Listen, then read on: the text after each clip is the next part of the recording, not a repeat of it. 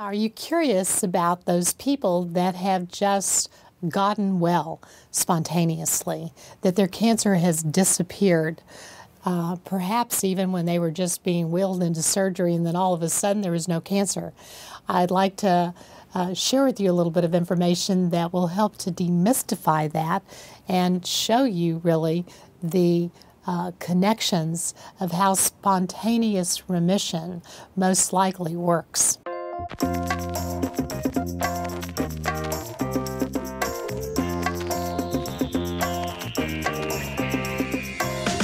Spontaneous remission is an area that I've been curious and excited about personally, because I think that it happens more often than we even understand.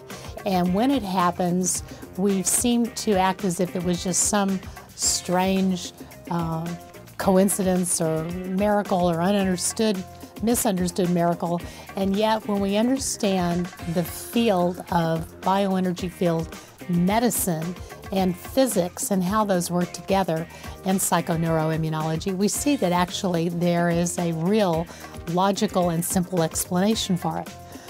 First of all, cancer has its own vibrational frequency, and when a person changes their thoughts, their emotional state, their consciousness, they automatically shift the vibrational frequency in their body.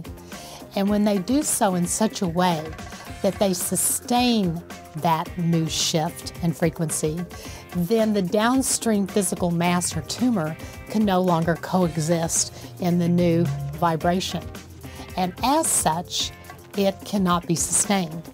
Now, what's exciting about that are the possible implications this has for the medicine of the future, which will integrate the field of psychoneuroimmunology as part of any essential integrative cancer care treatment plan. I'm Dr. Janet Hranicky. Please visit my website, drhranicky.com, to learn more about this exciting field of psychoneuroimmunology and its specific applications to cancer.